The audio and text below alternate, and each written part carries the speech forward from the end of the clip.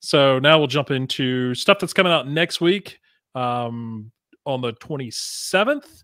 So we've got some. These are or some. is supposed to, at least. It's supposed to, at least, yeah. So I'll let you jump in here. All right, my first pick is Vampirella Year One. Always been interested in Vampirella. She's a character, again, that has always been in my peripheral vision for as long as I have read comic books. This year, I made it a point to really start reading her stuff, and I was telling Chris I'm about 30-ish issues into her Warren Vampirella magazine from back in the 70s, late 60s, early 70s, or maybe just early 70s. And it's her character, the fact that from what I have seen so far, it blows my mind that that character is still around in any shape or form, and doing quite well for Dynamite. I mean, Mhm. they continually are pumping out Vampirella, or she is a character in other books, two or Yep. three other books. So she definitely is still a draw. Even it's got to be even with the newer generations of comic book readers in order to keep it as popular it is. It can't be us graybeards that are buying this It's stuff got to be and some keep crossover. I totally it. agree. It's got to be, Yeah. yeah. But she's always fascinated me. Christopher Priest. I've enjoyed a lot of other stuff that he has written in and out of Marvel. Yeah. I say that kind of tongue in cheek because that's mainly where I know him from, is Marvel. Um, the artist, and actually the cover artist, I'm not familiar with, but um, Mhm. there's nothing wrong with the cover artist. Looks rather anime inspired, Yep. which Yep. there's nothing wrong with that. So yeah, I'm looking forward to potentially picking that up and maybe starting my current Vampirella journey with this, in that it says year one. We'll see if it's a true year one or if it is a first year after one of the previous volumes that they just finished up. I think it's definitely a year. If I remember what the press release said about this, it is at least the year one that Christopher Priest is looking at as her sort of origin. Right Yeah. after she came here. Okay, So, well, that's no, cool. not even that. Since she was a child. Oh, okay. Yeah. So it's going far back. So I guess this is what You, made her into who she is, kind of right. thing. Okay. So, Okay. so a true year one kind of thing. So, uh, but you got to wait till the check out the issue to know for Yeah. sure. So, Yep. a solicitation can tell you one thing, and the book can tell I, you something else. yeah. Really.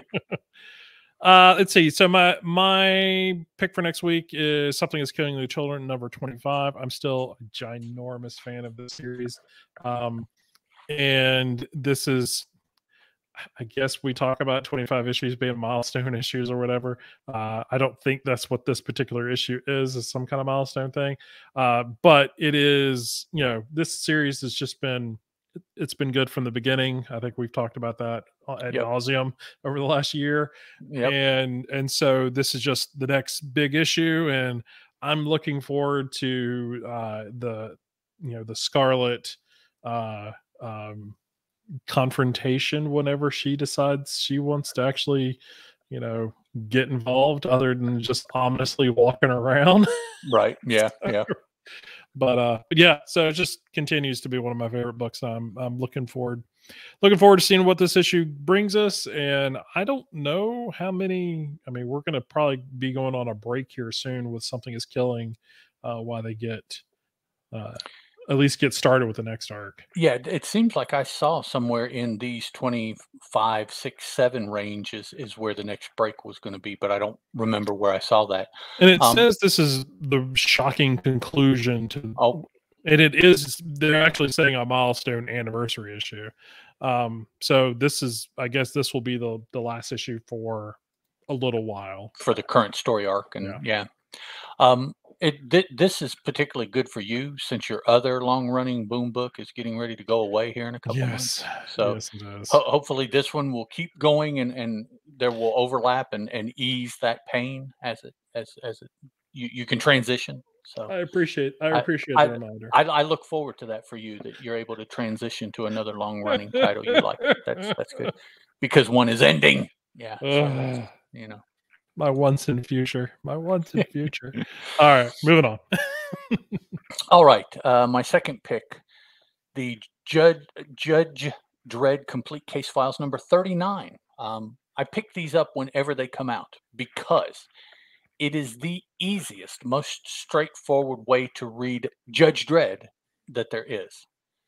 Every book has been chronologically Oh. reprinting the Judge Dredd strips from first 2000 AD, and then where the magazine started, they Mhm. started incorporating the Judge Dredd strips from that as well. So that was about Case Files 15, I think, or 16. Oh, I'm sorry. Oops, Oh, Hyper oh, Potato's a fan too. yeah, My bad. Ed is rubbing the salt to the wound for us once and future fans. Yes, he is. I It's fine. like We it, will but it's persevere. it's it's very confusing for me. So, um, the so since 15 or 16, every issue of the Case Files has chronologically the 2000 AD Judge Dredd strips Mhm. and the magazine Judge Dredd strips Right. now in every issue. So I have bought every one of these. I am a couple three behind, but I'll read them just like we all will. Yeah, Oh, we yeah, yeah. have it, but we'll read it. The So ever growing, yes, read yes. pile that just With all these new avenues of getting books, it just oh my seems god. to, yeah. Yeah. But yeah, so I'm looking forward to yet another Case Files coming out, and knowing that when I get a chance to sit down and read these, I will be able to read, all of the Judge Dredd, because a lot of the other 2000 AD and magazine strips don't necessarily appeal to me.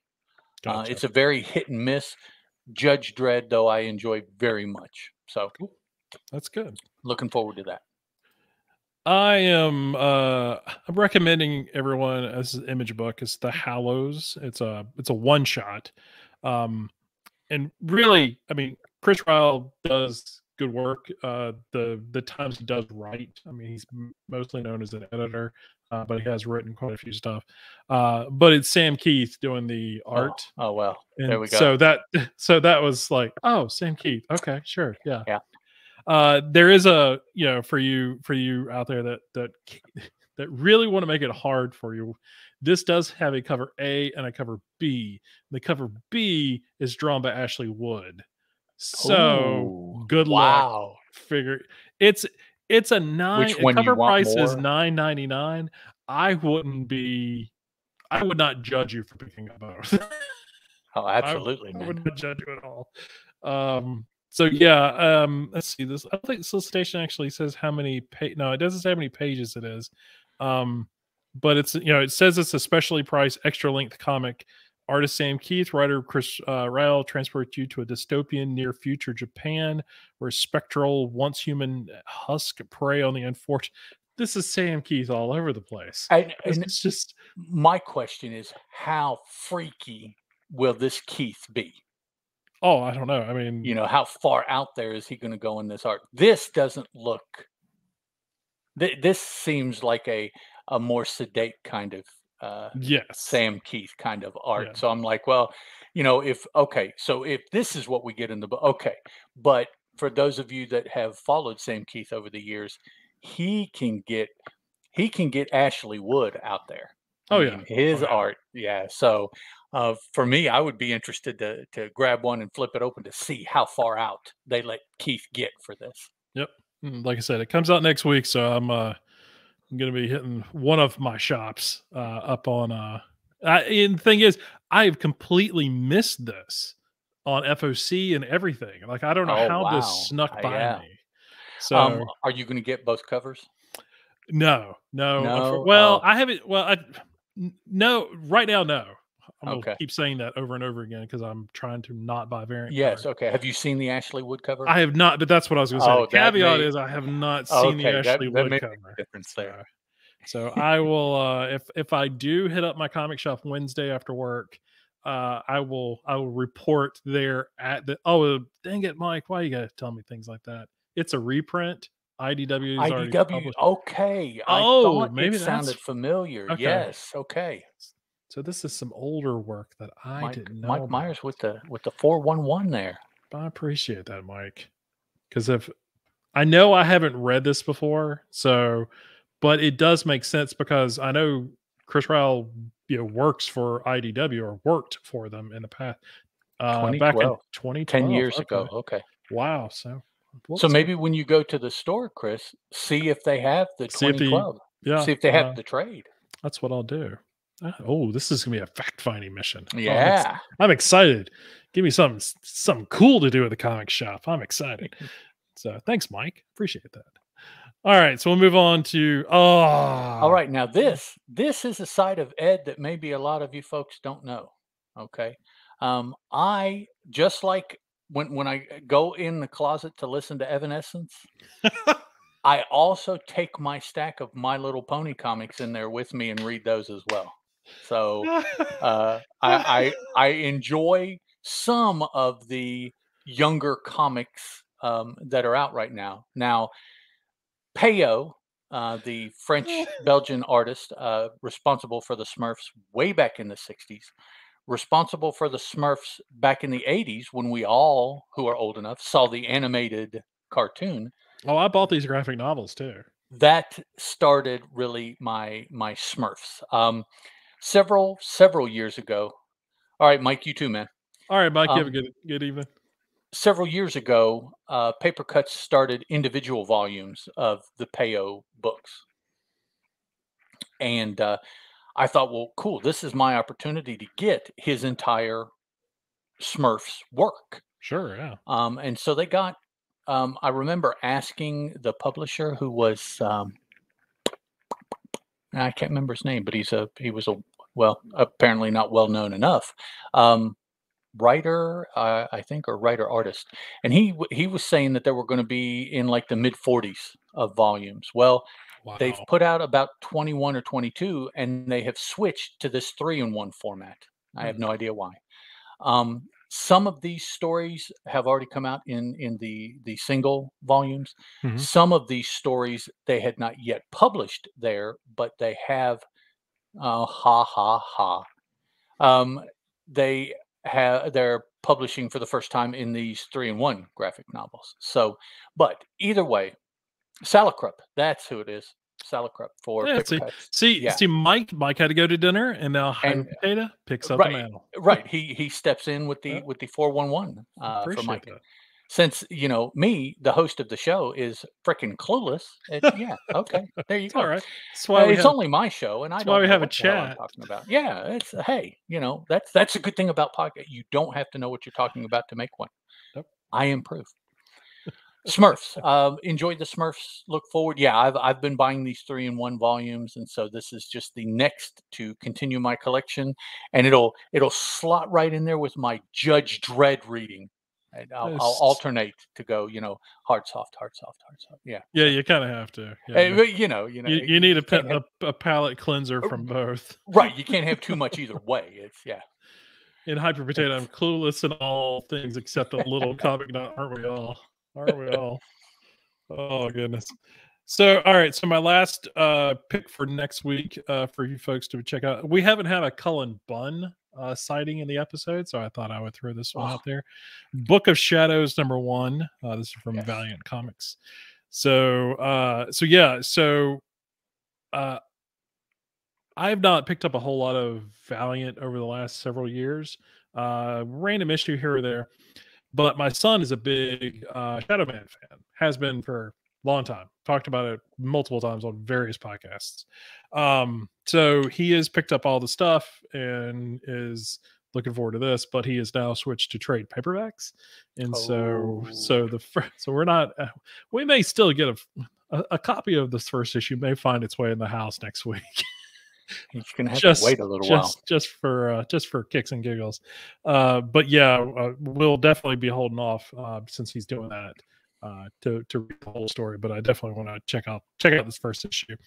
But yeah, Book of Shadows is sort of this big it's not a crossover. It's just a big story that's involving. If you, I mean, you look on the cover. If you're watching the video, obviously, you got Shadow Man, you got Punk Mambo, and you got Dr.